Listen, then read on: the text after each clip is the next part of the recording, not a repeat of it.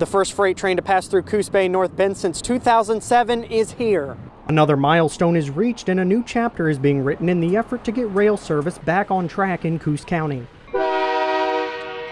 The first train made its way around the bend, bringing cars into town for one of its customers. The Port of Coos Bay is also using the train to place railroad ties in areas where repairs are needed. The rail line rehabilitation is a daunting project, and we celebrate every little milestone because each one is important. Today represents the restoration of service here to Coos Bay. The train will mainly serve the Georgia Pacific plant in Bunker Hill. The company has been trucking its product up to the North Spit and loading on trains there.